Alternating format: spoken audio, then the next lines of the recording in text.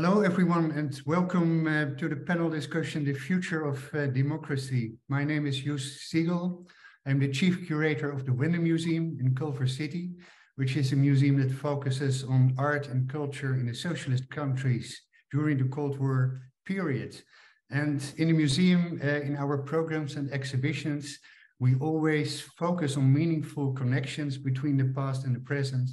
And logically, the future of democracy and even the current state of democracy is very high on our agenda, especially now in times of growing authoritarian trends worldwide, conspiracy theories, alternative facts, and serious challenges to democratic values and institutions.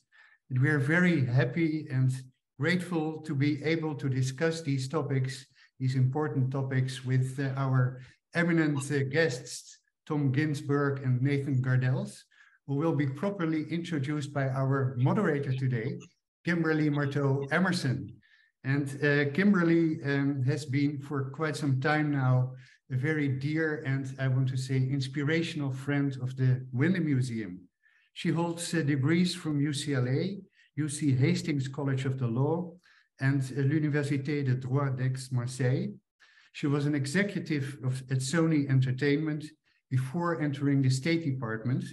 And among other things, there she became the senior political appointee and spokesperson for the US Information Agency under the Clinton administration. She is now on the board of directors of Human Rights Watch and various other public advisory councils. Last year, by the way, Kimberly and her husband, John Emerson, was the former US ambassador in Germany, did an interview with our student council in the series In Search of Truth, which was really amazing. And I think my colleague Gina is putting the link to that interview in the chat right now. Kimberly, we're so happy to have you with us, and you are always such an important discussion partner for us. Before I hand it over, I would like to mention that after about 45 minutes, we will start the Q&A. So for the viewers, if you have any questions, and you can put them under the Q&A at any moment, but please keep them short and concise, not more than 2 or 3 sentences. And in the last part of the program, Kimberly will open it up for public questions. But with that, without further ado, Kimberly, please start the program. Thank you so much, Joost. I just want to extend my thanks to you and to Justin Jampel and the Wende Museum for inspiring and hosting this conversation today, which comes at a very timely moment. Let me also thank and introduce my 2 special guests who I will be in conversation with for about 40 minutes, and I hope everyone will have questions because it's not often you get to bring together 2 such experts and interesting minds on these issues of the future of democracy. So let me start by introducing Tom. Tom's truly an expert on our topic tonight. He's the Leo Spitz Distinguished Service Professor of International Law at the University of Chicago, where he also holds an appointment in the Political Science Department. His latest book is Democracies and International Law, which won Best Book Prizes from the International Law Association and the American Society for International Law. He served as a legal advisor at the Iran-US Claims Tribunal in The Hague and has consulted with numerous international development agencies and governments on legal and constitutional reform. He also happens to be a distant cousin of mine. Now let me turn to Nathan Gardels. Nathan has a long history as a thought leader on social and political issues. He is currently editor-in-chief of Noema Magazine, a publication of the Berggruen Institute, which he co-founded and is a senior advisor to. He previously served as editor-in-chief to special publications, partnered with both the Washington Post and then the LA Times Syndicate Tribune Media. And he was an editor of New Perspectives Quarterly, which is, I think, when you came into my life, the Journal of Social and Political Thought published by Blackwell, Oxford. I'm really pleased to be in conversation with both of you tonight because Without trying to sound overly dramatic, I think we can agree that democracy is in an extremely fragile place. It's being attacked from the outside by external forces that include long existing and now rising authoritarian governments, which, according to a recent survey on global trends at Human Rights Watch and other institutions, these types of government offer a populist social contract, pledging to protect their populations from an unstable world by offering security and economic prosperity in exchange for reduced political freedoms or means of accountability. These governments are sustained by and perpetuate narratives of grievance and fear, which justify their repressive measures or failure to actually deliver improvements. Ethnic or religious nationalisms have also proliferated in many countries, often underpinned by a version of the mythical Great Replacement theory, a corrosive vision often amplified by social media disinformation that justifies the demonization of outsiders to protect a majority, supposedly under some kind of demographic threat. Beyond that, disenchantment with the experiment of democracy around the world is palpable. Not as an idea. Democracy is an idea and a political system rooted in freedom, tolerance, human rights, fairness, equity, free markets, representative government, and rule by and for the people. This is the democracy that seemed inexorable, unstoppable after the Berlin Wall came down in 1989 and the Soviet Union broke up. And it remains a magnet, at least in our idea of it. Yet democracies become dysfunctional. In practice, outcomes, political solutions, stalemates, polarization, distrust, hypocrisy, double standards between what we say and what we do, and misinformation spun through populist narratives. In practice, it's arguably failed not only those of us who live squarely under its umbrella, but contributed to pushing the global South and other nations away and into the realm of economically powerful digital authoritarian states like China. So that's the landscape. I want to begin with both of you by having you diagnose the patient. How are both of you viewing the state of democracy today? And why don't we start with Tom here, and then Nathan, I would also like to have you chime in on this question. Terrific. Thank you, Kimberly. And it's wonderful to be here with everyone. And yes, that is indeed an important question. I'll just start by just reporting a fact, which is according to virtually every measure of global democracy, the number of countries that were democracies in the world began to decline around 2006 and has declined every year since then. And about 2017, the number of non-democracies exceeded the number of democracies for the first time in several decades. And in addition, of course, the number of people living under non-democracy has also risen to be more than half the world's population. And we have these very big, kind of ambiguous cases like India, which, according to many rankings, has left the realm of competitive elections. And we can argue about particular cases, but the big point is that, yes, there is, the patient is sick, the reputation is poor, and there's not even really a consensus on the causes here. I mean, there's some who would say that polarization that's driven largely by the social media. Actually, we do see a beginning of polarization that really increases with the rise of the like button in Facebook and Twitter, because that allowed us to start segmenting our media, our personal media environments, and that sort of allows others, entrepreneurs, to allow us to demonize the other side. So that's certainly part of it. Inequality and lack of response to globalization. And I think the rise of China as a kind of, at some very broad level, a model. I don't think it's really a model, but the idea of a very powerful, successful state that is not at all committed to democracy has, I think, helped in many particular cases. So things aren't great. I just want to make one other introductory comment, then I'll be quiet. But it's important to remember that even though the general trend is bad, there are some bright sides. There are individual stories. There are what I call near misses, countries where democracy seemed to be about to end and then something happened to reverse it. And I think we learn a lot from those cases, and I could talk more about them. But the general trend, very poor. Thank you. Nathan? Yeah, let me focus a little more on the dynamics I see behind the landscape that we see today. And I think it's an analysis that holds across most dysfunctional democracies.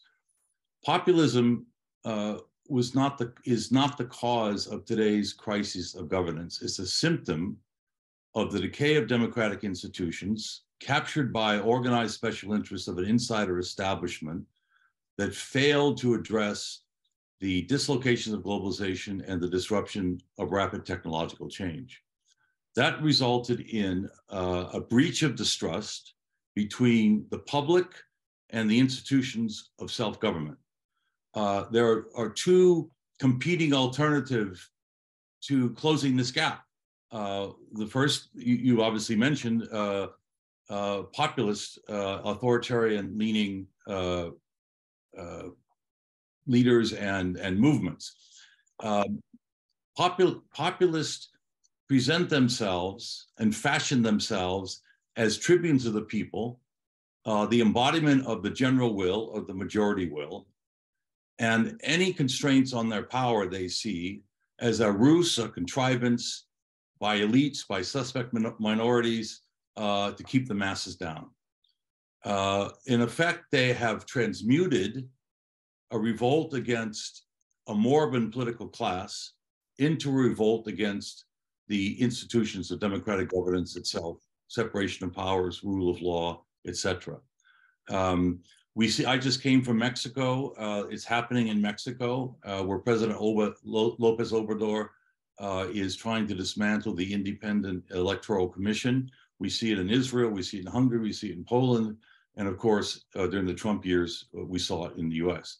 So the one alternative is this drift towards authoritarianism, where populist leaders fashion themselves as the embodiment of the people, as tribunes to the people. The other alternative that's competing, and we see happening around the world, is deeper citizen engagement to close that gap of trust between the public and institutions of self-government. The examples I would use would be in Europe, citizens' assemblies. The idea is that new mediating institutions need to be built that foster the involvement of the broader civil society in governance, like I said, through citizen assemblies as a complement to representative government. So in France, you've seen a citizen assembly reach consensus on climate change. In Ireland, you've seen citizens assemblies that reached a consensus on abortion in that very Catholic country. The European Union has sponsored and hosted citizen assemblies for citizens to deliberate about the future course of Europe. So these are the two alternatives I see on the landscape. And I would add one other thing, though, that as I wrote about just last week about Mexico, it's not enough to defend the integrity of the institution of democracy in a procedural way, meaning protecting separation of powers, rule of law, and so on. Liberal democracy has to show it can deliver for the constituencies of populism that would undermine it. And you alluded a little bit to that, Kimberly, and I think the two must go together. You've got to defend the institutions, but you got to deliver to the constituencies that are behind the drift towards authoritarianism. So interesting. Okay, so you kind of were getting to my second question, which was, like assuming democracy is worth fighting for, which I would argue it is, like, what do we need to do? And it sounds to me like you're suggesting that this citizen engagement is one way to do it. And the other way to do it is that the institutions have to deliver. Yeah. And so it seems like there are two two things that need to be, you've given some examples of citizen engagement in other parts of the world. Where do you see anything on the landscape, for example, in the United States? Well, actually, well, at the local level, I should say at the local level, yes. I mean, one of the dynamics going on is that as things drift more towards authoritarianism at the top, all around the world, you see more direct democracy, participatory democracy, participatory budgeting at the local levels.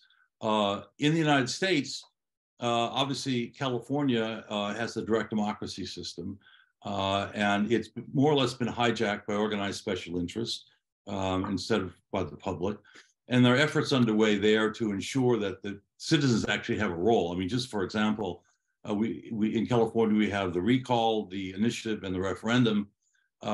Referendum is for citizens who are dissatisfied with the law to have a recourse to challenge it.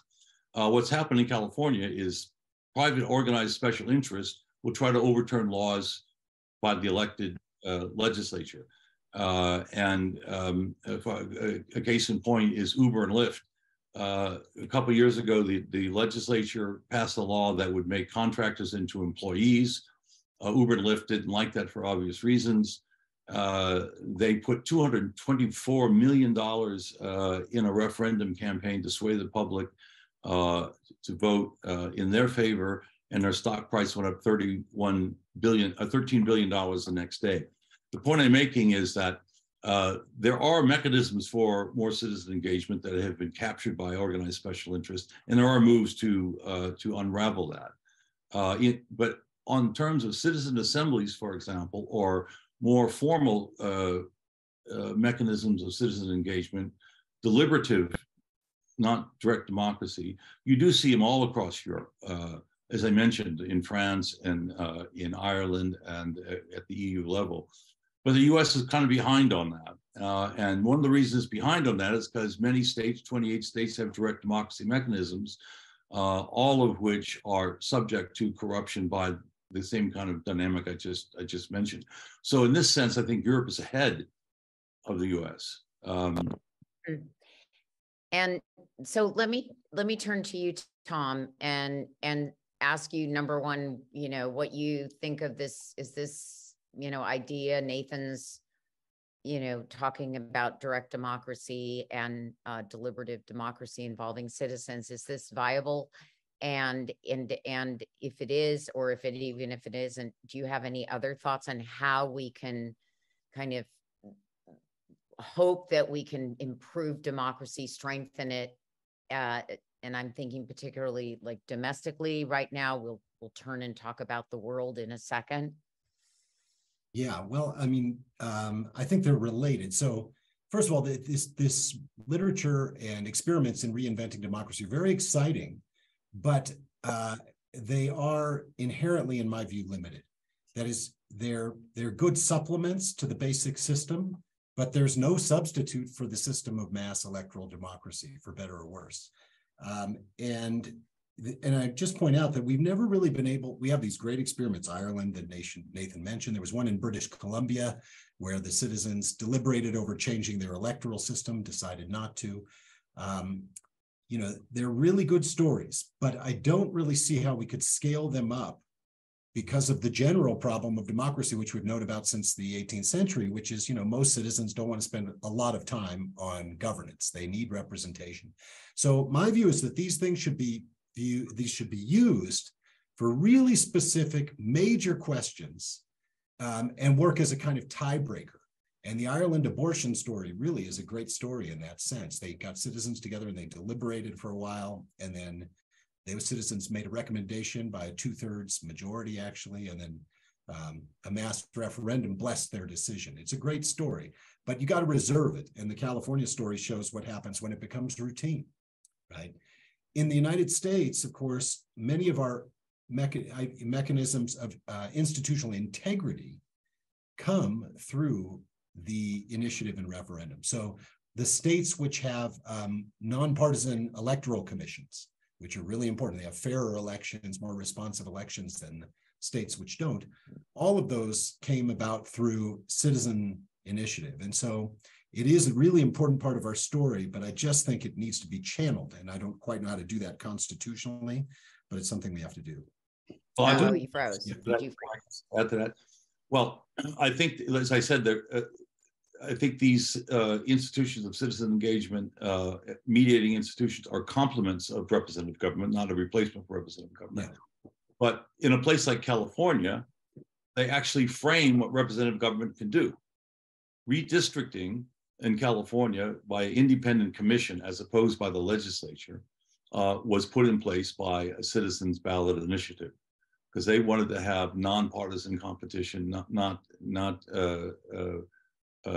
districts drawn by those on one side or the other. And so they're really critical for setting the framework for mass electoral democracy. And I'll just one of the technical point on the citizen assembly. Yes, people don't have time, they have family, they have work to participate. That's why you need representation.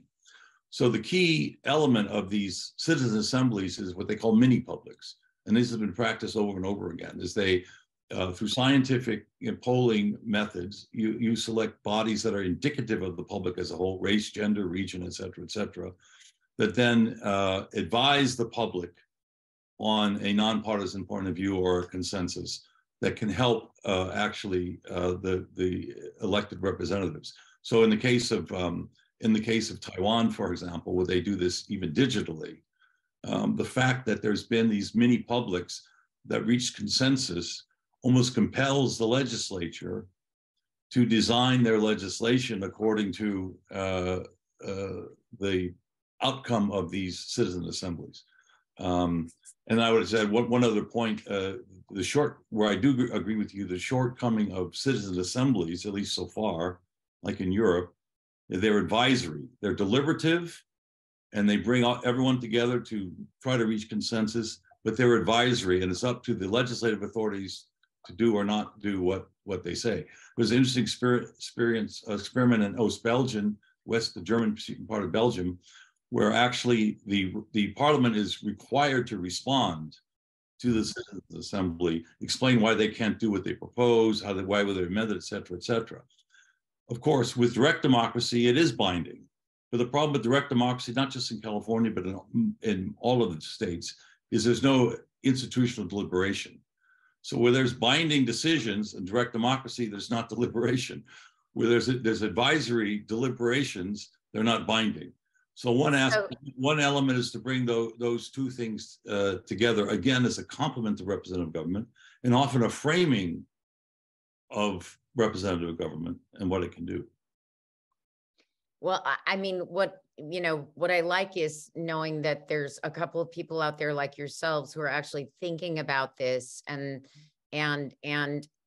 watching these experiments and seeing what's successful and not successful. But I want to kind of turn a little bit, because Tom, I know that I remember you saying something about, like, you felt that something and direction that we might need to go in order to strengthen our democracy is to figure out how to depolarize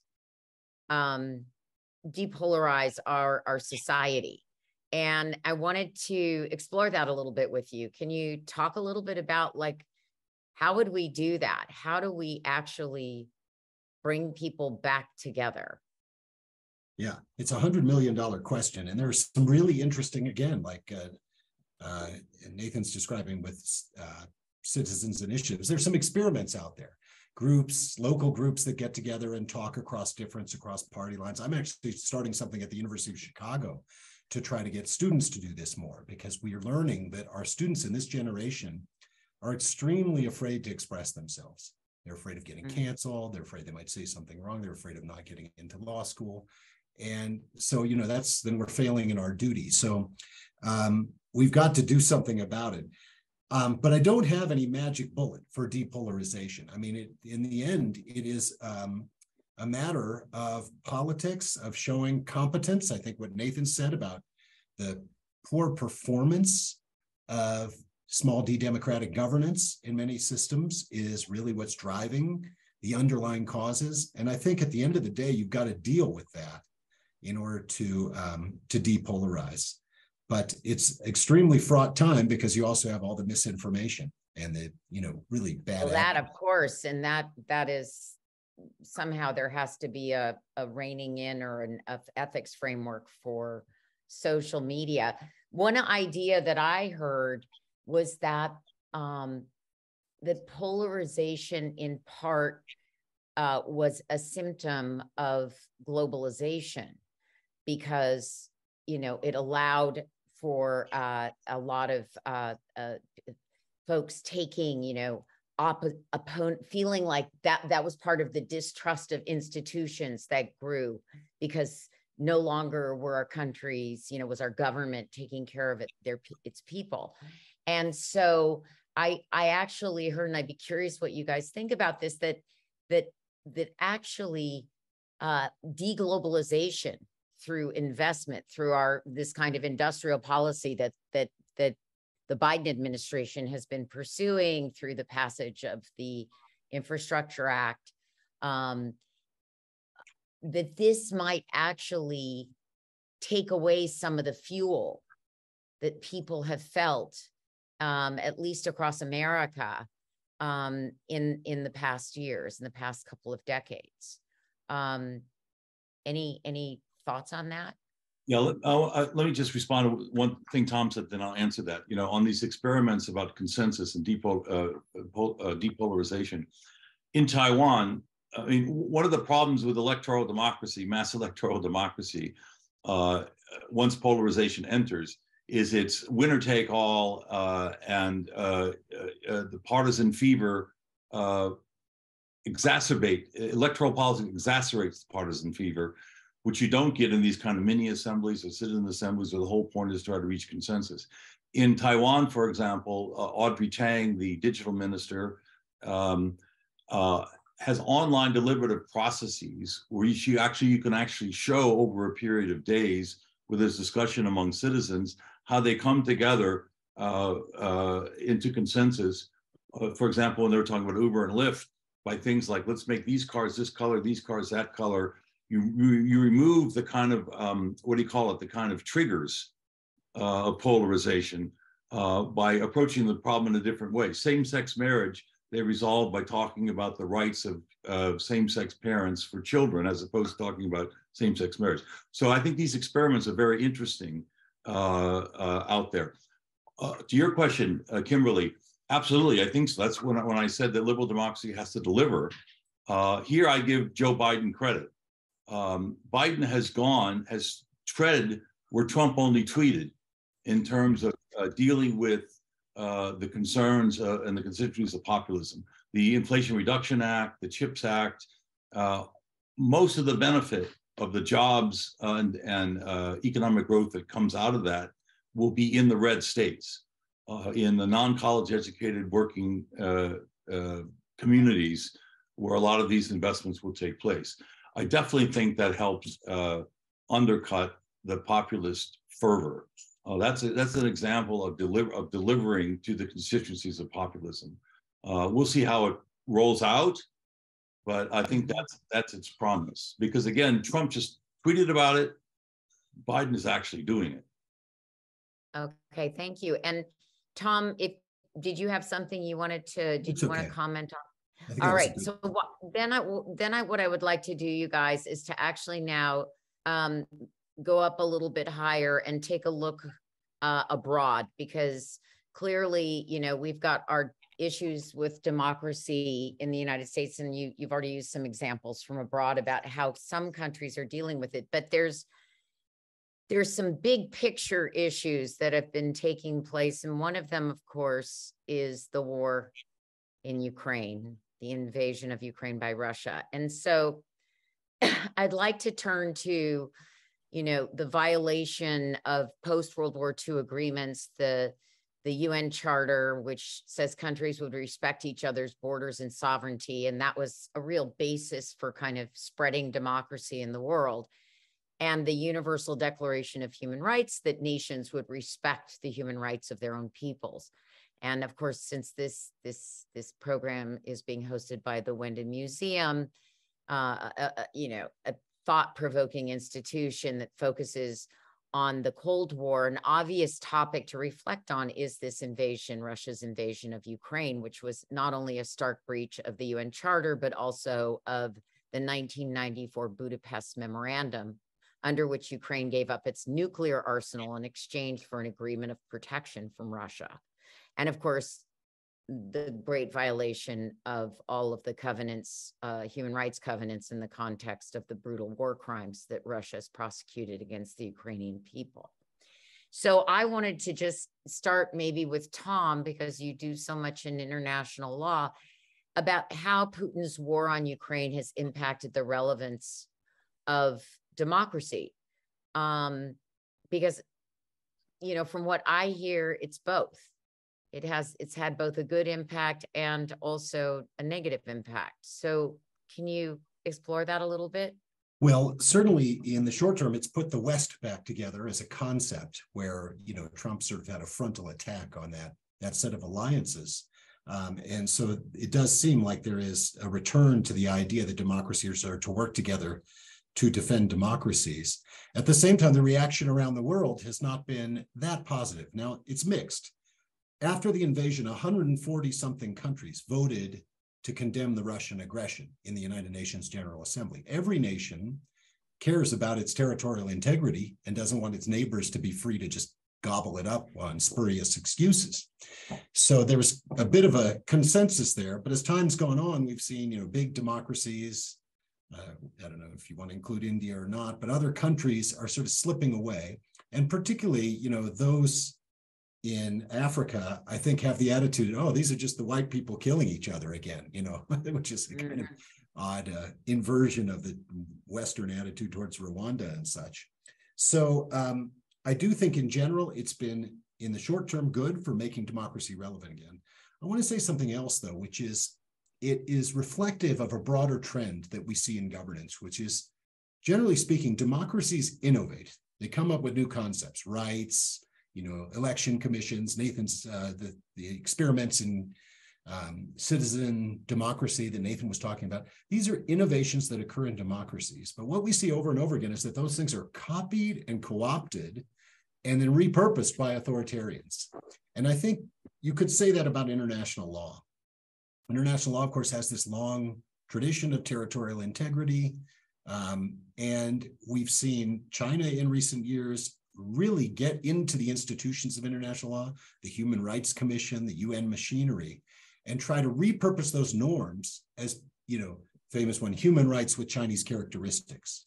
Chinese Communist Party is actually giving seminars on democracy in Africa now. And it's relevant to Ukraine because Putin, I think, is very effectively, being a lawyer himself, tried to repurpose international law in favor of what he's doing. And the way that works is the strategy of creating these fake republics and then, you know, recognizing them. And now all of a sudden you're engaged in collective self-defense, which is legal under the UN Charter, giving passports to those people. So now you're defending your nationals abroad, which of course there's a long tradition of. So it's a very sort of cynical strategy, but one which is going to probably have enduring effect within the traditional world of international law as well, just because of the authoritarian repurposing. So I think it's a critical moment. Yeah. And is there anything the West can do to, you know, basically maybe less in the Russian, what the Russians are doing, what Putin's doing, but, you know, with China going into the different international organizations and multilateral organizations and basically trying to change the rules, and can we play a bigger role there? I mean, can the West play a bigger role there? Well, the Americans have been particularly bad because every 4 years or 8 years, we elect a president who withdraws from many of these things and says, oh, it's all, you know, the black helicopters or something. And the fact is, you might not like it, but it is there. And it requires engagement and it requires leadership. So I just think, you know, every administration has to commit to engaging with these institutions, even though you're not going to get your way all the time, and to calling out these attempts to, you know, repurpose and rebrand things when they occur. And I think, again, this administration's done a better job, obviously, than the last one, but even better than the Obama administration at playing a very active role because it recognizes the problem. The fear, of course, is that we won't be consistent. And this is why I think American sort of leadership has lost a lot of credibility. But we're not the only player.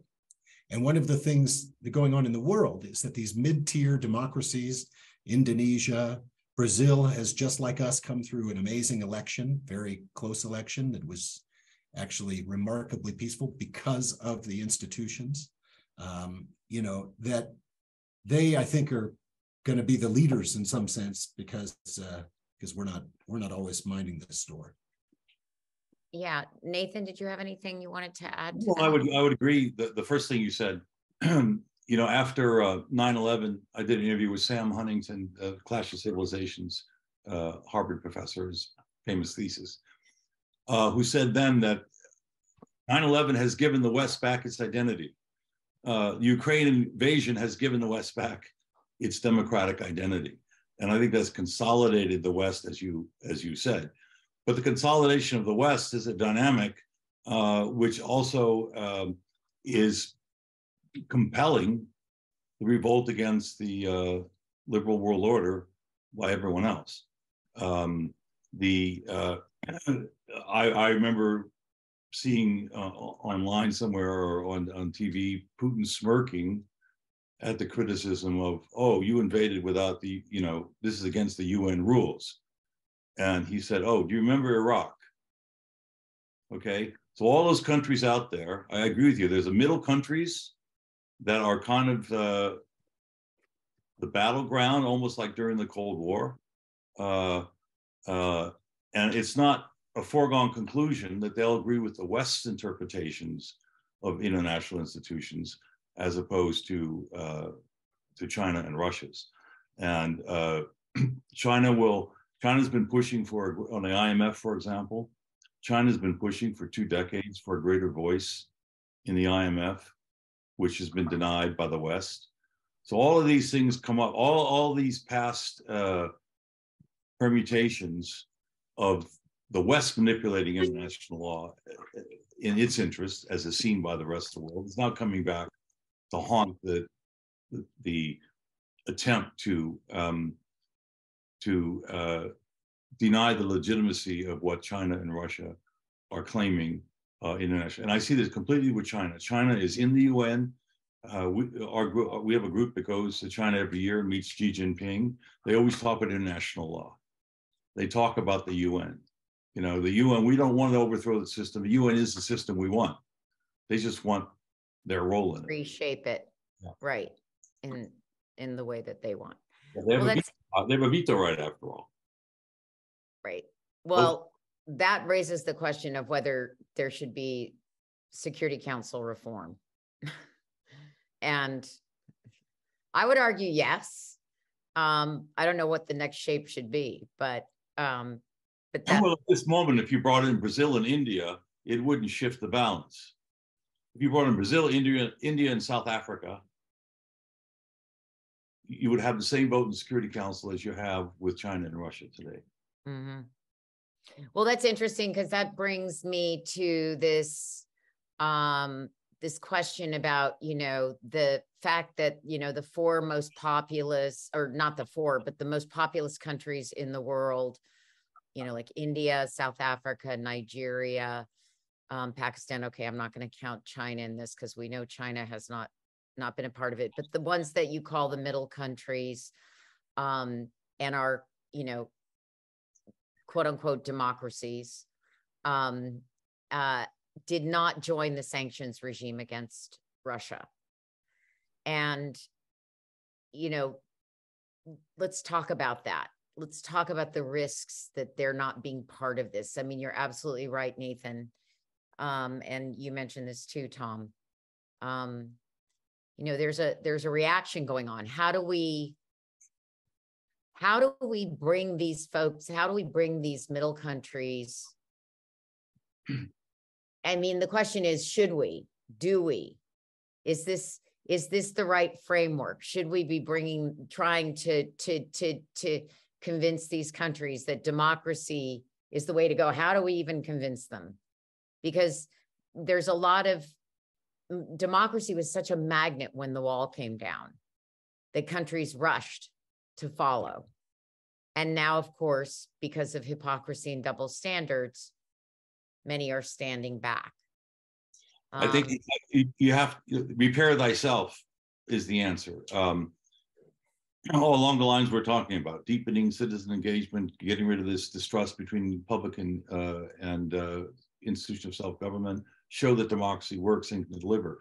When I was in Mexico last week, after the Congress voted to basically gut the Electoral Commission, the ambassador there, Ken Salazar, the U.S. ambassador there, Ken Salazar, said, we believe in strong institutions. He didn't directly criticize, he said, we believe in strong institutions for democracy. And the response of López Obrador, the president, was, Mexico's more democratic than the US, which is an oligarchy. So unless you get past that framing of reality, I don't see how you're going to bring the global South along. That's a big ask because, of course, many of our, the U.S. is basically set up for minority rule. And it's no accident that we've had two presidents, elected this century without majority vote. And we will probably continue to have that from time to time. And so, it's a very easy critique for a country like Mexico to say, you guys aren't really a democracy. I study institutions. I care a lot about them. I was talking before about countries where you see like backsliding and democracy is about to end and something happens. What is it that saves countries in those circumstances? Well, think about January 6th or January 7th, actually. What is it that saved our bacon? It was the military not stepping in and actually letting the commander-in-chief know in advance that they would not obey an order to overthrow the democracy.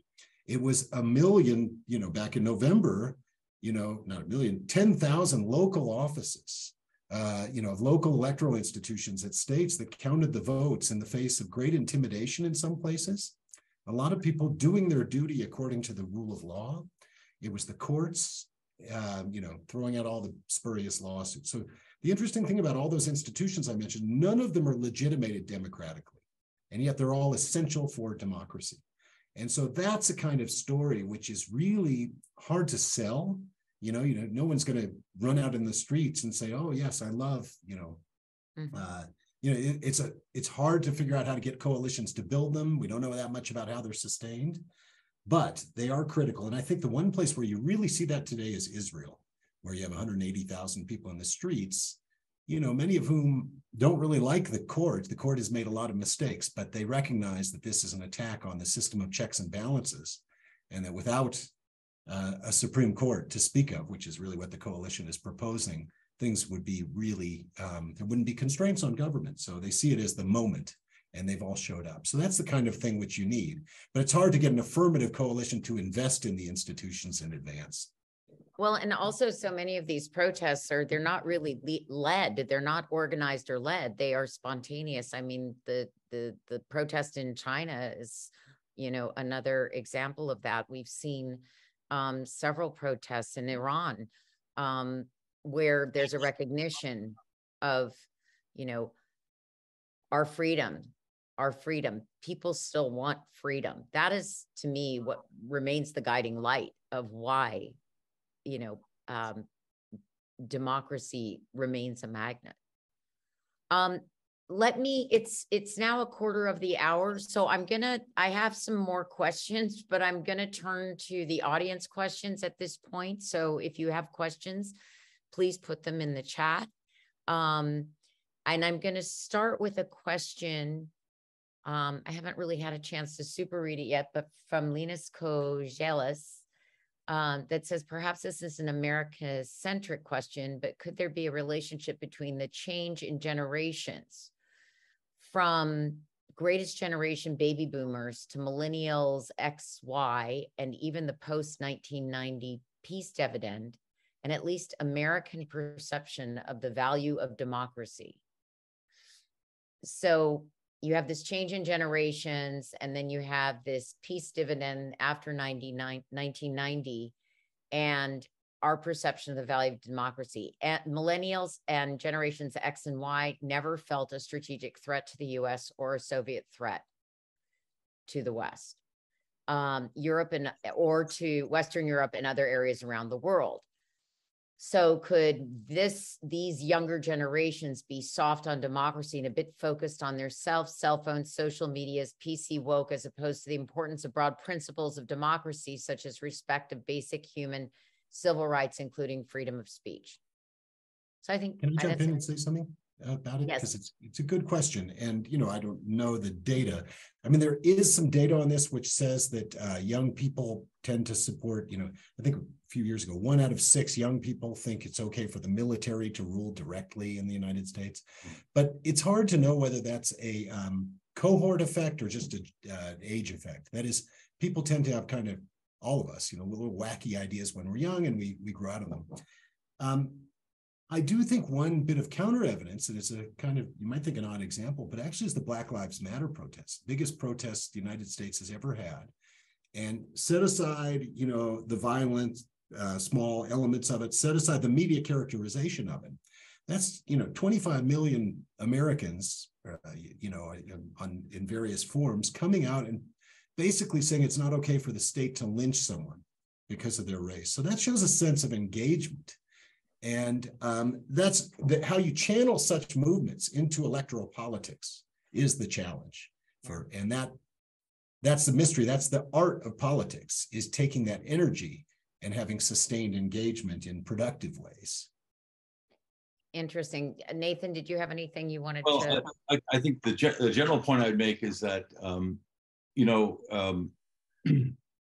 Arnold Toynbee, writing about the rise and fall of civilizations, talked about civilization respond to challenges, and either they fail or they succeed. But it's a challenge which, like I said before about Huntington, 9/11 gave Americans back their identity. When there's a challenge, there's a response, and I think that was the situation in Black Lives Matter. We had Obama as president, and then all of a sudden we have this in the same country. People responded to something deeply. In China, I think it was the same way. I mean, the adaptive quality of the authoritarianism kind of diminished under Xi, who centralized his rule, and people had no way to express themselves through the system, so they went out into the streets because there was a challenge to them. And so that's the positive side that I see, where there's a challenge and response of generations. But I also wonder for the younger generations, I suppose, you can't imagine war, land war, ground war, like we had in World War II. You had generations that they're building the integration of Europe, generations that built the post-war America, who experienced real wars and the danger of real wars. And that has disappeared for these generations. So without that experience, it's hard to mobilize against something you've never experienced, and that perhaps you can't imagine. So all of these things, like going back to Israel too, it's like the conclusion is not foregone.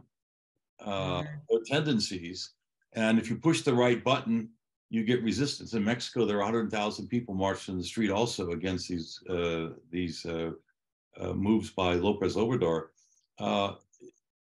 And it's not always clear ahead of time which button, like Black Lives Matter, what button's going to set it off. I suppose the final point on that is that's why a free civil society is so critical. Because the civil societies you mentioned, these are not orchestrated demonstrations or orchestrated eruptions. They're organic eruptions because civil society has the freedom to move. So once that's gone, like that's why Putin wants to destroy civil society. That's why the Chinese party wants to be the only authority and not have any free civil society, because then there's no challenge. Which is what's so interesting about the COVID protests in China, because they let them go and they didn't crush them. And I don't know if that's also related to why, because everybody was watching, or, because they still care about how they're perceived in the world. Well, in my view, it goes back to what Tom was saying about social media. I mean, the interesting thing about that eruption in China, it spread like wildfire, even though the hit and miss censorship, whack-a-mole censorship, it spread like wildfire across the entire country because the country was so ready for it. And the usual channels of the party adapting to public concern, because they're always polling, they're always spying, they always want to know where the public is. They missed the beat. But it wasn't long before it was shut down. Mm. Which doesn't mean it's gone away. It just means it's not evident. Right. But they did it without a Tiananmen Square moment, right, which is interesting. Right. So here's a question from John Emerson. He's curious as to how democracy can deliver on populist needs when much of what drives populism is grievance against educated elites, corporations, immigrants, and government in general, plus a sense that the world is changing and they're being left behind. So the bottom line is, how does democracy deliver on populist needs, given the drivers of it? As I said before, I think Biden's economic policies are responding to the constituencies. And I think that's on the substantive level. On a political communication level, John, you were ambassador to Germany. Olaf Scholz, what was his big theme in the campaign? His big theme was respect for the little guy, respect for people who don't, who the elites look down upon. I forget his terms, cosmopolitan elites or global fashion elites, or, respect the clerk, the mechanic. That was like a big theme of his campaign. And he won on that basis. So I think there's and I think Biden does the same thing, by the way. It's a respect for the average working person and not looking down upon them as cosmopolitan elites. That was a big part of the revolt against globalization, a big part of the Trump ressentiment. And I think if you move that from the political discourse, you move in the right direction. Tom? There's a big point about political economy here. Reagan gets all the credit for the deregulation trend, which is kind of petering out now. And it actually started under Carter. Biden, historians will look back and say, what Biden did was to continue some of Trump's policies. He hasn't made major immigration reform as the left wing of his coalition wants him to do. He's continued with industrial policy and deepened it, as Nathan just said. And, this is a major shift. This is a major shift in the way the U.S. economy is organized that I think, takes time to work itself out. But it is a kind of a deglobalization. And what that means for the international institutions is going to be interesting to watch. The one little bit of it I wish we could go back and do a little better would be to have extended trade privileges to the small democracies and the regional organizations like in West Africa and such that have done a pretty good job in difficult circumstances promoting and protecting democracy. We should have really reached out to them and made it clear that you get a benefit from voting with us. By the time the Ukraine thing came around, we didn't have any credibility on that. So that would have been a different way to run policy in the 90s and 2000s. Hopefully we're looking back and learning some lessons because, that's a really interesting suggestion. But let's don't be naive. Nation building means excluding others. So what we have is on a competitive nation building. We have Macron in France and Olaf Scholz, again, mention him. We need our own subsidies because the US is shutting us out. So let's don't be naive. Nation building and responding to the constituencies of populism has the consequences that Trump's rhetoric elicited in the discourse, but not in the reality. Thanks. Good point. All right, we've got more questions than I think we have time for, but I'm going to start with Rodney Punts, which I see in the regular chat. Given Tom's observation that the U.S. is set up for minority rule, end quote, and Nathan's admonishment to repair thyself, what is the path for the USA to rid itself of the Electoral College, which is perpetuating a minority conservative oligarch rule in Contrast to where the majority of American people are on a progressive federal legislation to move us onto contemporary hopes and needs for our people.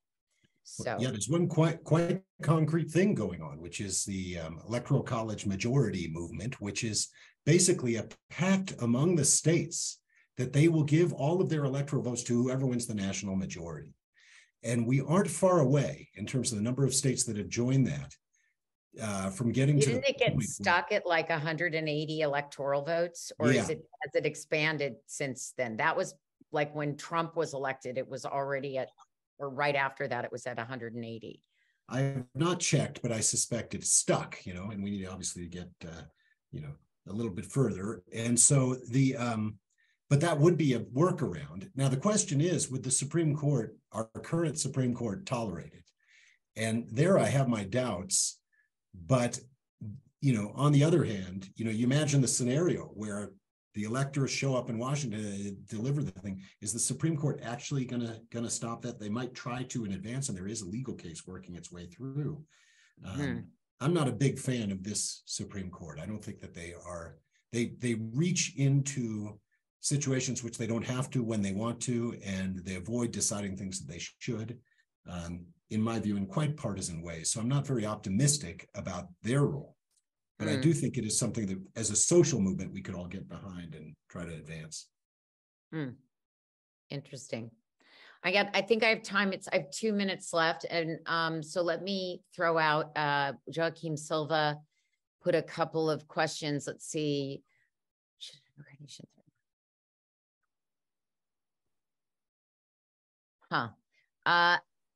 I don't know. They're interesting questions. So I'm going to give both of them and you can decide which ones you want to answer. Are populist authoritarian movements using mental health as a legal pretext to polarize people further and eliminate democratic threats to those in power, such as through social engineering? The second question is, should a democratic nation threaten non-democratic nations with war and economic sanctions to establish itself as the best way to govern humanity? Okay, so that's a comment on the Ukraine war, obviously. Well, maybe I'll just say something really quick about the second and give Nathan both of them if he wants it. My view is that, and I have the whole book about it, Democracy's International Law. No, the right way to establish democracy is never to invade or impose it. We have no good record of that. Sanctions also tend not to work very well. There's very few cases where they're effective. So our tools are limited, but there's positive things that can be done. And, the short answer to your question is no. I'll pick on the second one. I don't know that I have anything to say about the first question, but in general, my argument is, I agree completely with Tom. Obviously, repair thyself. The best way to promote democracy is through the power example, not the example of power. We show our system work, our system delivers, that's the best that we can do. However, with globalization and trade, on the sanction issue, with globalization and trade, there's a conflict. With China, the issue with China and the United States is never before have two major, I would even call them the West and China, civilizational powers, challenged each other where the extent of their integration is actually the terrain of the contestation, of the contest. I don't want to sanction China. I don't think it helps on certain things. However, you don't want American technology feeding into the Chinese surveillance state. So I think it's completely legitimate to have strategic decoupling in the realms of information and communication without an overall decoupling in other realms. You make, machine tools, the information technology is not just another tool of production like machine tools or factory production, like machine tools or assembly lines. It's about the very core of the divergence between East and West. So I think there's a strategic case for decoupling.